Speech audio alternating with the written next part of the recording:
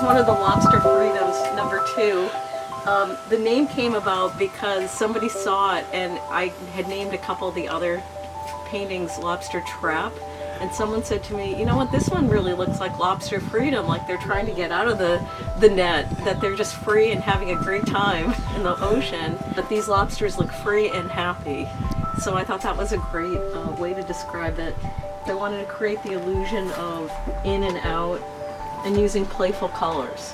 Well, you know, everybody knows that lobsters are mostly red and sometimes they're blue if they're rare. But I started out, instead of making it all red lobsters, I started out with red and then worked my way around and thought what colors would go with the red. As if it's sort of like a kaleidoscope in the ocean. Blue happens to be one of my favorite colors anyway, so I use a lot of blues.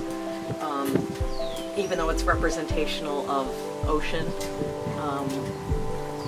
it's still one of my favorite colors, and it also, the red and the orange and the black pops against the blue, and I had a lot of fun making this.